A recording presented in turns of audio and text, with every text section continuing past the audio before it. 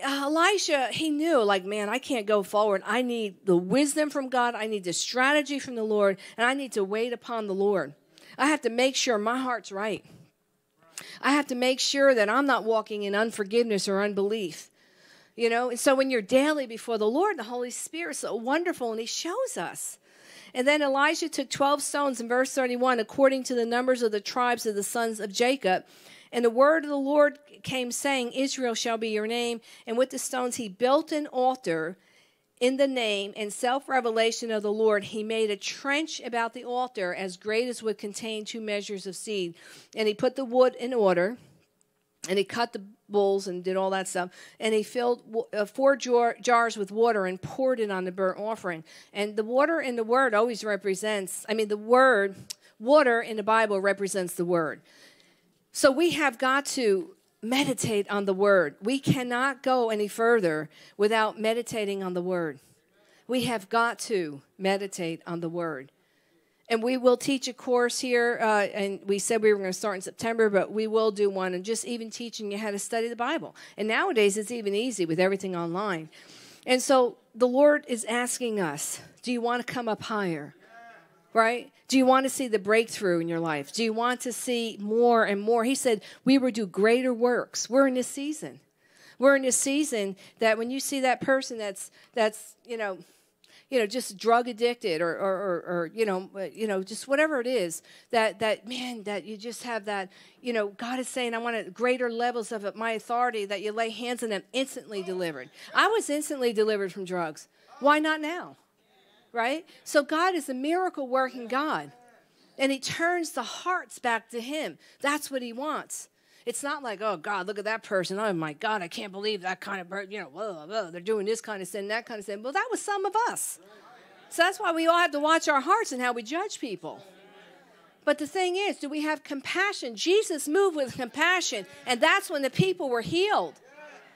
So, but the thing is, we have to check our hearts. Do you have a hardened heart?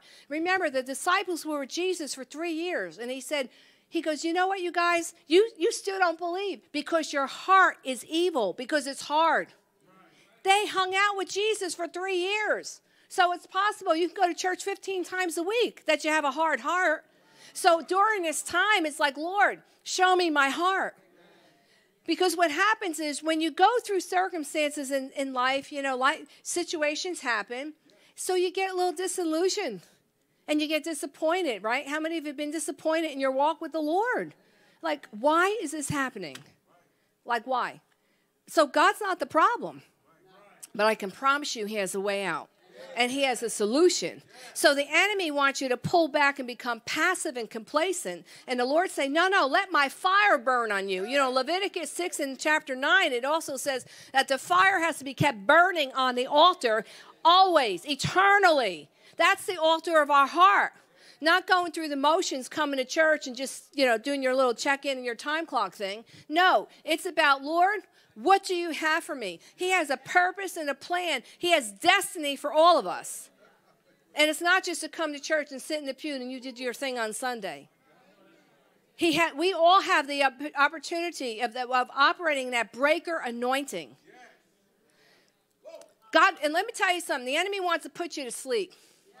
And we need the spirit of Elijah to wake people up out of their slumber. We need to wake up. And see and walk in the discernment of the Lord and recognize, listen, I'm going to tell you something. The enemy wants to lull you to sleep and let you even think, or your family members, this is a lot of baloney.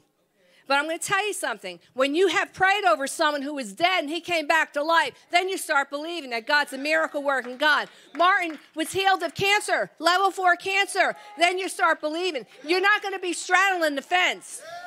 It's either you're hot or cold. In Revelation 3:19-22 in the Amplified, it says, those whom I dearly and tenderly love, I rebuke and discipline, showing them their faults and instructing them. He didn't say criticize. He didn't say condemn. He's showing us our heart to say, hey, wake up. Where are you at? We have a critical eye. And we've gotten along and we've aligned with the world, especially with the government, and cursing them and calling them names and this and that and saying they're this and that. It's not good. It's hindering you. Let me just say this. It's hindering your walk. We don't have a right. It hinders my walk.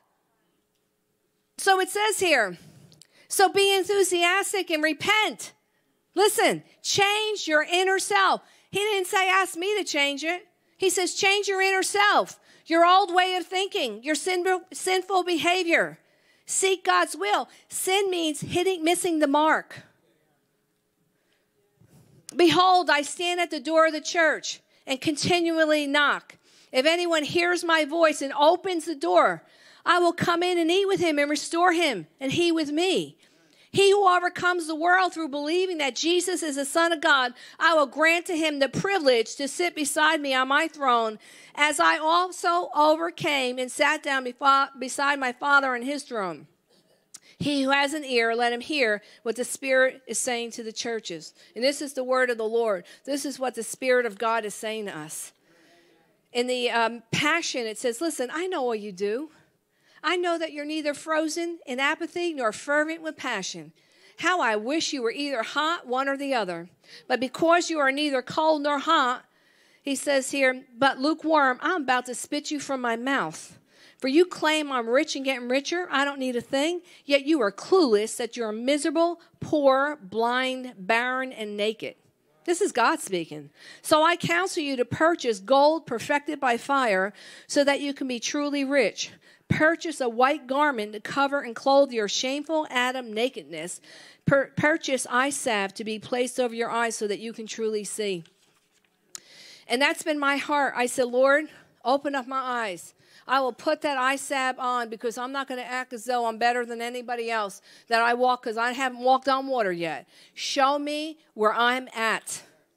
Lord, I want to hear. I've been, really pressing in and praying in the Spirit and just enjoying. It's been fabulous. In the beginning, it's, it's like you're getting started. You're trying. And so read a chapter a day. Pray in the Spirit. Listen to worship music.